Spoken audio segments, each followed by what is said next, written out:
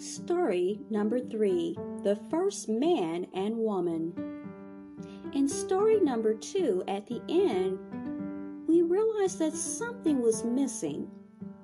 And I asked you a question. What in story number 2 is missing aside from that beautiful garden and every type of plant and every type of animal? Did you come up with an answer? They are the first man and woman. People were missing. Who made them? It was God. And do you know his name? It is Jehovah.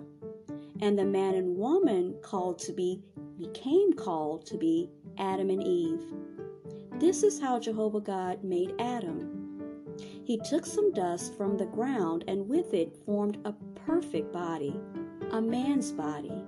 Then he blew into the man's nose, and Adam came to life.